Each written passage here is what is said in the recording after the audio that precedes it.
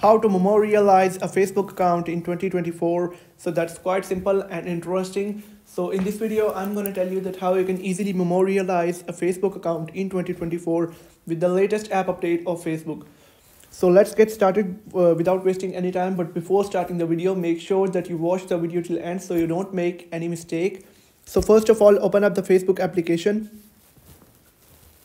Then click on three lines on the bottom right and tap on profile. Now you'll have to click on three dots next to add to story.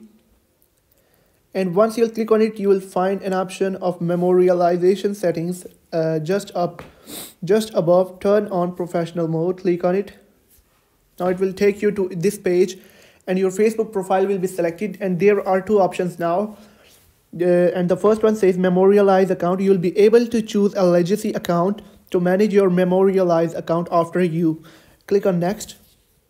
Now you'll be asked to select a contact from your Facebook friends. I'll select this one and then click on give permission. Give this account permission to download a copy of your data, or you can click on do not give and click on save. And your Facebook account is memorialized. And now you'll have to send this link to the contact that you have given the permission to use your account after you, and then click on skip or send. You can send him the link. Okay, and the message has been sent to Herrera, and now you can go back and your account is being memorialized successfully. So that's how you can easily memorialize a Facebook account in 2024. If you have found the video helpful, make sure to like the video and subscribe to my channel. Thank you.